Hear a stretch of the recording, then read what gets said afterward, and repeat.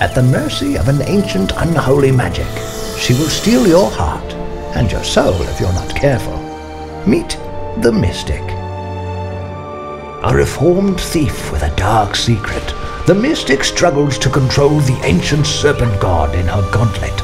But without a constant stream of enemy souls, who knows what her master might do? The Mystic's daggers are a conduit to the uncontrollable magic of the serpent god. Summoning powerful strikes, the Mystic harvests the souls of the fallen enemies, appeasing her new master. When enemies move beyond the reach of her strikes, the Mystic fires chaotic serpent energy from her gauntlet. With her first ability, the Mystic summons the serpent god to lash out at her enemies, dealing massive poison damage.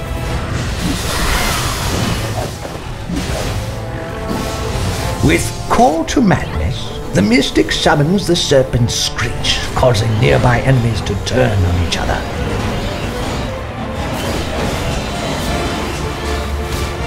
When a single enemy causes trouble, the Mystic hurls a dagger into them, inflicting dark torment. This draws attacks from the Mystic's serpents. Enemies defeated under dark torment turn to sand, automatically placing a new tower that continues attacking. The now immortal Mystic has no need for traditional healing. So with Serpent's Coil, the Mystic hurls a dagger into the ground and a snake wraps around it. Any enemy within the snake's gaze suffers damage, and when killed, turns into a healing orb that any hero can collect. With her first defense, Snaking Sands, the Mystic places a sand trap.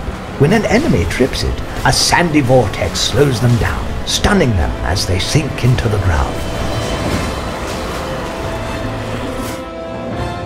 With Sand Viper, the Mystic summons a slithering incantation that fires an increasingly damaging beam at any enemy within range. When the Mystic uses her Dark Torment ability, any nearby Sand Viper focuses its beam on the tormented enemy. Mess with the Mystic and you'll get the Viper's Fangs, a defense that fires a poison bubble, lifting enemies from the ground. Pop the bubble, and poisoning rain also falls on any enemies below. The Mystic's final defense, the Obelisk, is as fickle as the Serpent God himself. It inflicts up to 5 debilitating status effects on enemies across the battlefield, while potentially shielding a hero.